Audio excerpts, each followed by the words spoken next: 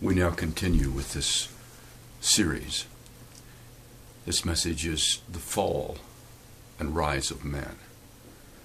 We are children of God, begotten of God, because all things were created by God, for God, of God, and within God. We are also children of Adam. By virtue of in that creation, God said, let everything bring forth after its kind. Now, Adam is created and placed in that garden. The garden is the promised land. They are the same thing. It is where man is abiding in the God that abides in man for the purpose of God.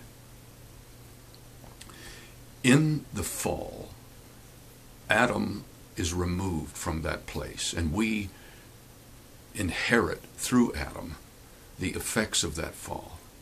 And by those effects, we are in truth the children of God, born in Egypt. As children of God born in Egypt, we must, as Adam, go to an altered doctrine in our relating to God than what was intended of God in creation's design. These doctrines may not be incorrect where they are, but they are incomplete, for they are not what God intended. These doctrines are all from the perspective of the lower nature of the Trinity of man, coming from that lower capacity. These doctrines are the limits of that lower capacity's ability to experience the life of God. We are created souls. What that soul actually is it's a nature that has an awareness that can recognize and experience the life that is God. Also within that nature that is our soul, we are given inclinations. And through these inclinations, we give that life a personal and unique identity in God. I am Gordon. This life is God. The experience that we have with that life of God is between these two natures, which is the nature that is the life of God and the nature that is God created in that soul of man. This is all within the Trinity that is this vessel that we recognize ourselves. And this Trinity is spirit, soul, and body. Now in 1 Corinthians 6:20 it says, you are bought with a price. Therefore glorify God in your body and in your spirit, which are God's. Now in this Trinity, God says that life and that body, they are mine. Now the soul, it is you. It is that created vessel that is you. This communion takes place with that life of God containing His nature and that nature of man within that created soul. These are the spirits spoken of in 1 Corinthians 2 and 11 and 12, where it says, what man knoweth the things of man, save the spirit of man. That's that nature of man in that Trinity. And it goes on to say that we've received the Spirit of God that we might know the things of God. That is that nature of God within the Trinity. Now, by the design of creation, it is from this communion within that Trinity that the administration of God takes place. It is where the eternal meets the temporal and functions. Through this design, man is made functional in both realms, in the creative and the created. Genesis 2 and 7 was telling us that. And the Lord God formed man of the dust of the ground. That's the created side of man. And He breathed into his nostrils the breath of life. That's the creative. They're both a portion of man. Both natures now are in this formed vessel, for he is formed of the creative, created and filled with the creative. The nature of man is a very narrow and limited capacity made to function within the created realm, while the nature of God is unlimited and infinite and is creative, and is through it man can enter into those heavenly places. In Ephesians 3 and 6, he has raised us up together, made us to sit together with in heavenly places in Christ Jesus. Now, within the structure of this Trinity, there are these two capacities then. The nature of God is the higher, and the nature of man is the lower, for the purpose of administrating God's purpose in this realm. The divine order within this Trinity is that the higher capacity, that is the nature of God, always maintains dominion over the lower capacity in the Trinity of the body. By this divine order, the will of God governs and the power of God performs as man in that administration of God takes place.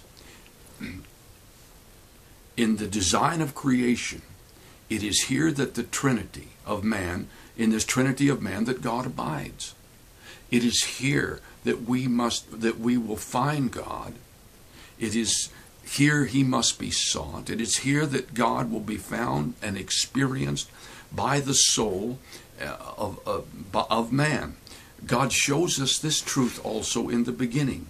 Genesis 2, 7 and 8. And the Lord God formed man of the dust of the ground, breathed into his nostrils the breath of life, and man became a living soul. And the Lord God planted a garden eastward in Eden, and there he put the man whom he had formed. God created the world, then he planted or affixed this garden or this creative place in the midst of it in two separate acts, two separate actions.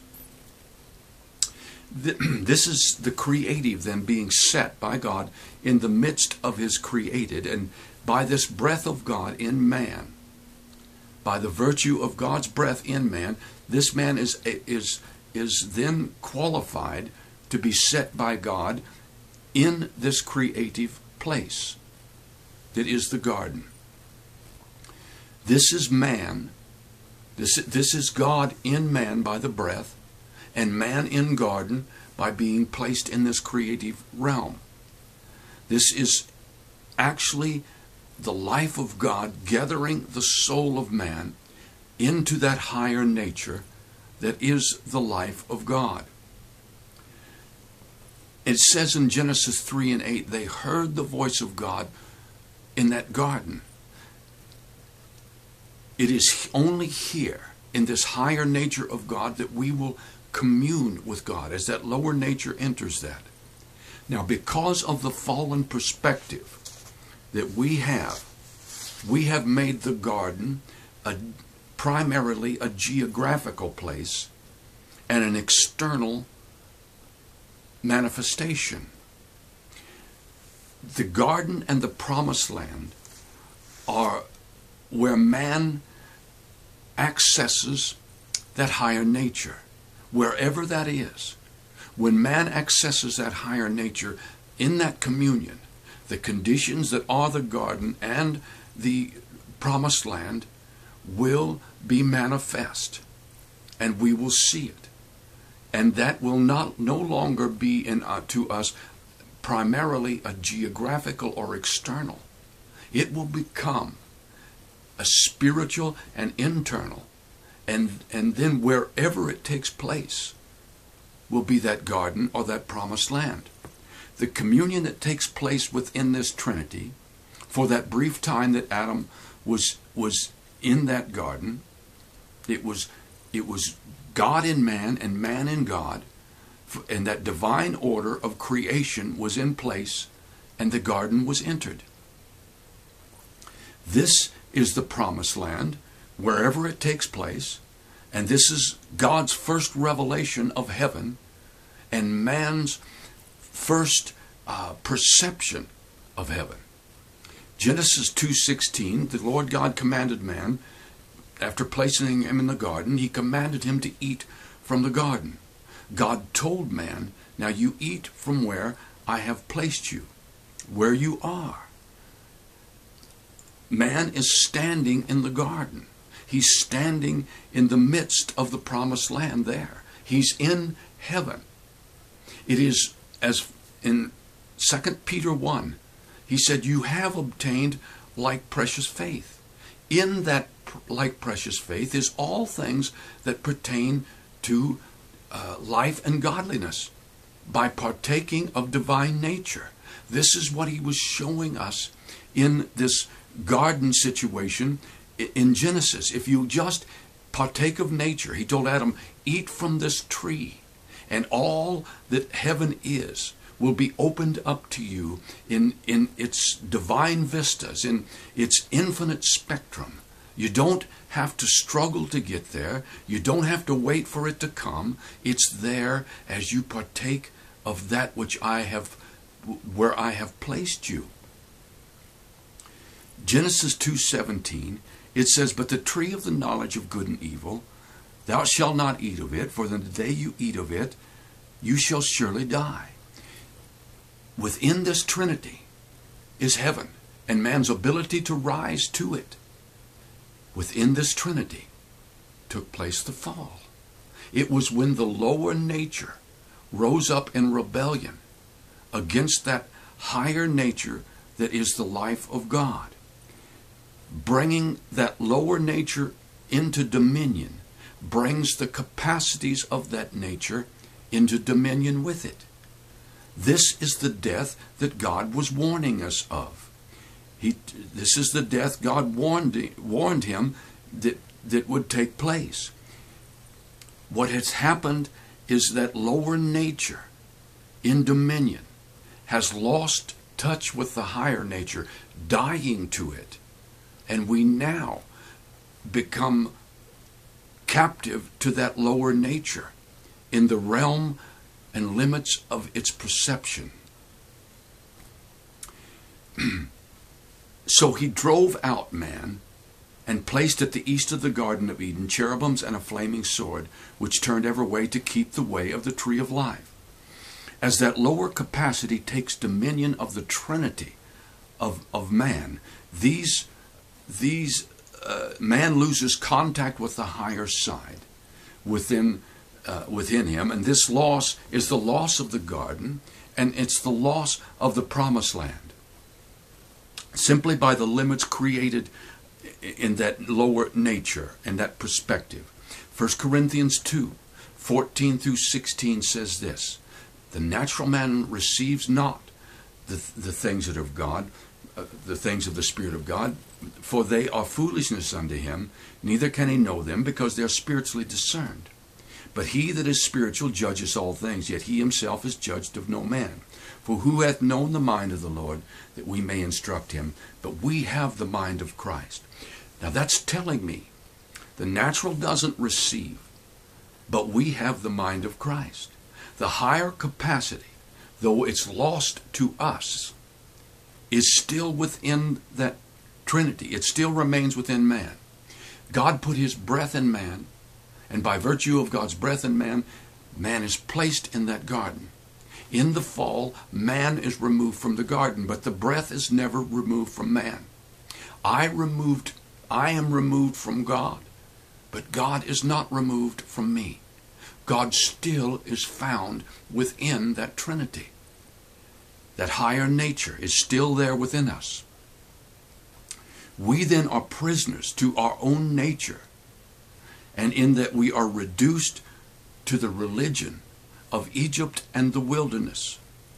Christ Jesus comes saying the kingdom is at hand in Matthew 4:17.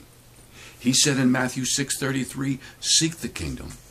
And in Luke 17:21, he said that the kingdom is within you. Now he comes saying to us the kingdom is at hand. We must seek it, and even telling us where it's found. It's within you.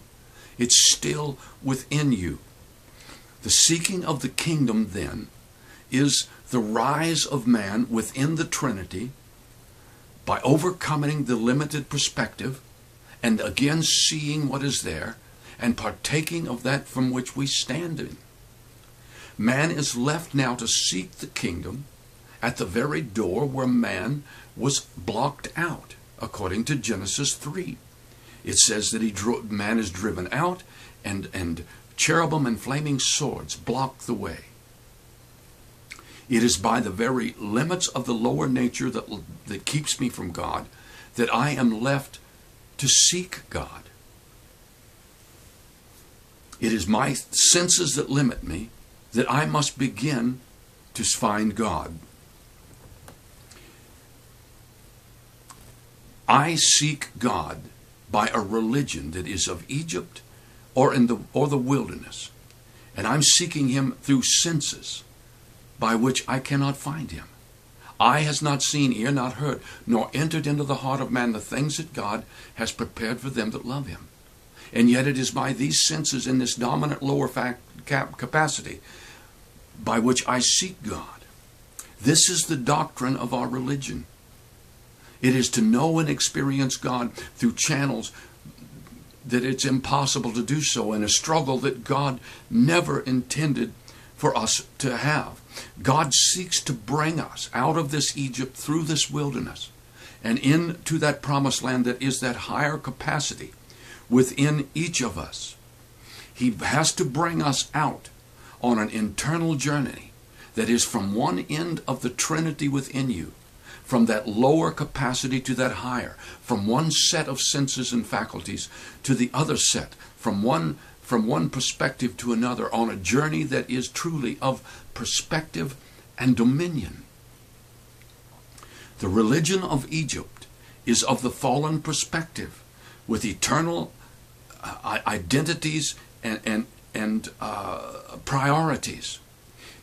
In this, it's most wonderfully demonstrated in what our idea of the rapture. We see God out there somewhere or up there somewhere, and the rapture is him coming in some external manner and catching us up and spiriting us away to streets of gold and gates of pearl. I do not suggest to you that does not exist, for it does. But what I'm saying to you is that truth that we must be concerned with is a spiritual truth that will bring that manifestation.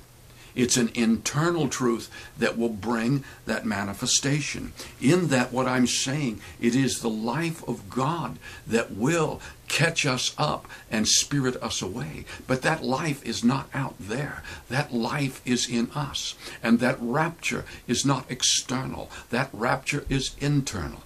And I am saying to you that God, by that life within me, is seeking on a daily basis to rapture me by taking that soul and causing it to rise above that lower capacity, bringing it into that higher capacity, and standing us in those heavenly places where heaven is our experience today, in its first revelation and our first perception of that.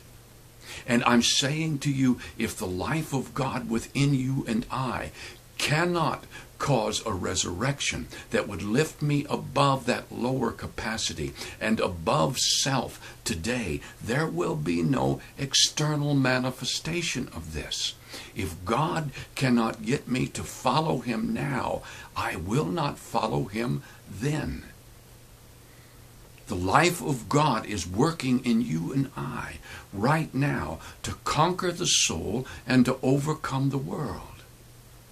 This is the rapture. Jesus said in Luke 11, I am the resurrection. Where you meet me, the resurrection takes place. This is God working in us on a daily basis to bring us into that promised land that is his purpose. This is a journey moving us upward from the created to the creative within that trinity of man. It is a journey out of Egypt through the wilderness and into the promised land. It is a journey where we will first find God within ourselves, then ourselves within God, until we finally find that nothing but God exists. As he did in the beginning, so he is now. This journey begins in the external, moves into the eternal, and ends in the eternal. Amen.